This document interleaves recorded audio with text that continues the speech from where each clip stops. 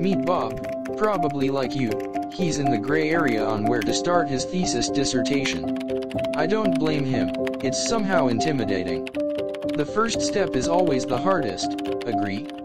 But with dissertation, it feels like every step is.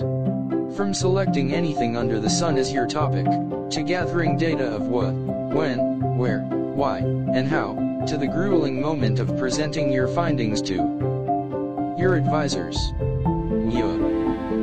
Fret not. Here in KMV Consulting, we digest the stress of every step for you, and help you sort things out from step 1 to step 99, or 1000 whichever applies. KMV Consulting welcomes you to Thesis Dissertation 101. This video will discuss how dissertation unravels from conception to execution. The sole purpose of a thesis, or a research, is because of an inquiry, of something you want to know about, a thing under the sun, you want to explore. Research starts with a question. But first, we have to know what is, and is not, a research question. Your research question is not data. Although data helps you in your thesis, and they play a huge role in your paper and its outcome, the questions are not your data, and should not be data. The same way that a research question is not a statistical analysis. Since most analysis rely heavily on data or data itself. But what is a research question, really? Hang in there, Bob. I got you. Let me help you get your #winning research question. This is for you #Bob the researcher. A good research question should have a yes on these following questions. Does it address outstanding theoretical issues in your field? Second, does it have significance? And lastly, can it be solved? Now, think of your question that has yes in those 3 questions asked. If it got a 3 yes, then it's a yes. Now, let's take a look at how your question should look like. Should it be too broad? Like how supercalifragilisticexpialidocious is spelled. Or should it be too narrow, like how OK is turned into ONK? Well, if a question is too broad, meaning it will tackle many bases, chances are it will not be answerable. While, if it's too narrow, it will not be compelling, or it may be generalizable. You may work with a committee, or this might be a requirement in your university. Some tips for you: don't be afraid to have informational interviews. This will help you get to know them, and what they can help you with. Take professors/faculty for a test drive. Try if they fit in your professional attitude. Are they retiring or currently searching for another position?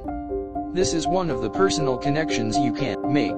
Now that you have them on board, let's discuss your relationship to your committee you will be working closely. So make sure to communicate what they need, and learn to compromise and enjoy each other's academic presence.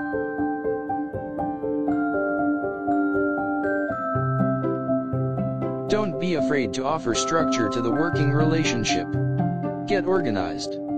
That way you can see the bigger picture in clearer lenses. Figure out how each committee member prefers to communicate/work. Come up with a plan of how you will communicate. Emails? Phone calls? Regular appointments? How often? Meeting agendas? Let them know what will happen, at least give them pre-briefing instructions. This actually saves time. Calendars/deadlines, make sure you all are in sync. Especially with dates and deadlines. To CC or not to CC? That is the question. Well, for me, if this concerns the whole committee, make sure to CC everyone. But on the other hand, if the issue is just for one member, make sure to email/message them privately. Here comes the first nerve-wracking part: presenting the proposal. Although this depends on your department or university, it's good to make sure that we discuss this just in case you are required to do this, Bob. 2 important things to always consider on every paragraph in the proposal. Are you staying focused on your research question? Stick to one thing, what you need to know, what you want to explore. This will give the impression of uniformity and the solidarity of your thesis. Do you have the concerns of your committee in mind? You are in the group, and as much as you want your concern addressed, the people who work with you are also entitled to express their concerns. Make sure everyone is heard. But hey, how does a proposal looks? It must have the basics.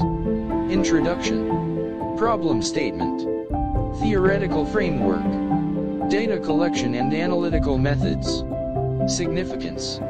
Timeline. I suggest you ask for examples so you know what and how to execute your proposal properly. But where to get them? Ask the department administrator/faculty if they have examples of past proposals on file.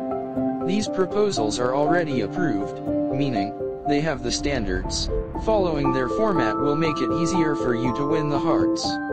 Ask friends and past students who have passed the proposal stage to share theirs with you. Again, because these are already revised to be approved. The best way to learn how to write a proposal is to read one. Knowledge is power, Bob. Make sure to look for examples and absorb their strengths and use it to your advantage. Now that your research question is made, and your proposal is approved, we can now use them as the building blocks of your course of actions. Well, aside from me and your group, if there's any, I have yet to introduce you to your new group of friends in writing your thesis.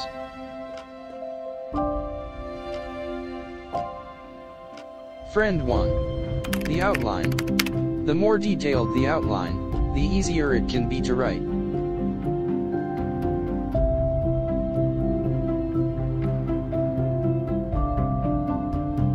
Friend 2. Writing groups or circles. Keep tabs on each other's progress. Make sure to save time by not repeating a part of a thesis. In this way you can monitor who's doing what part.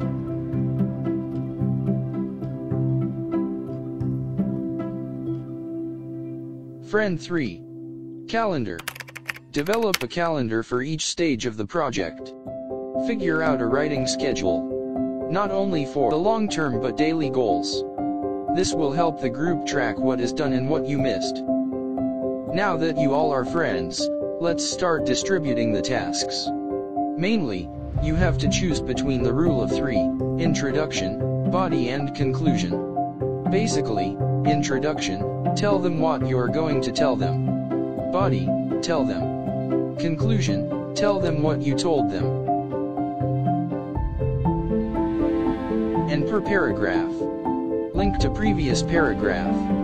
Start a paragraph by having a link to the previous one. Details. Elaborate what you need to express, numbers, sentences, phrases, quotations and the like. Conclude and link to the next paragraph. To stay cohesive. Just get out that first crappy draft. It's okay, let that whole paragraph go. Better paragraphs will come later on. It's part of the process, Bob.